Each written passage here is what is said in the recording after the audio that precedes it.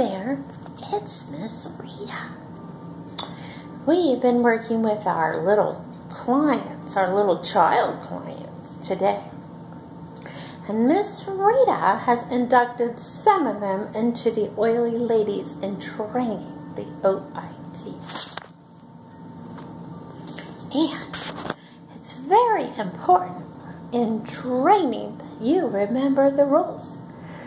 First rule of being an oily lady in training: no owies. Now, Cinda, what do you think about that?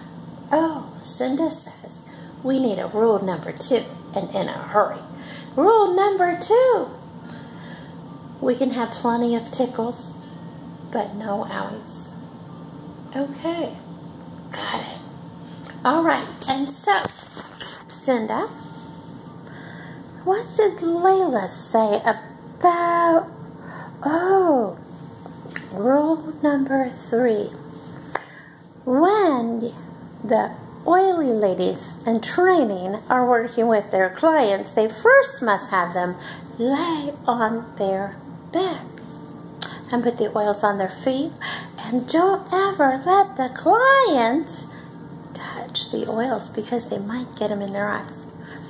Number 4 rule: we have to have, when it's time for the oily lady in training to put oils on the clients on their back, the clients simply must lay on their bellies.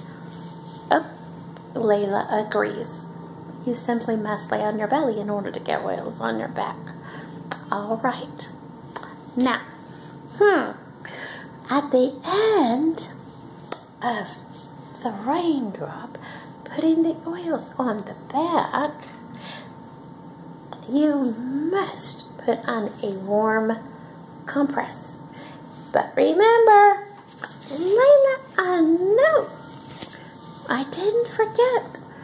Layla wants to remind you that when you put a warm compress on, you first have to obey rule number 1. No owies. Got it. Okay, so when we're doing a warm compress with the clients, we do it so that the germy buggies sweat right out. And we don't take off the warm compress. Cinda, I know, I'm going to tell them. Cinda wants you to know you don't take off the warm compress until the water, the sweat stops coming out of the back. Then you can take off the warm compress. But she wants you to know, no owies. That's rule number 1. Okay, so when you're an oily lady in training, it's important that you don't let the clients touch the oils. That's very important. All right.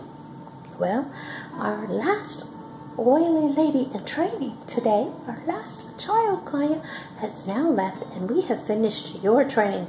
Remember, rule number 1, no owies. Oily ladies cannot do owies. Number 2,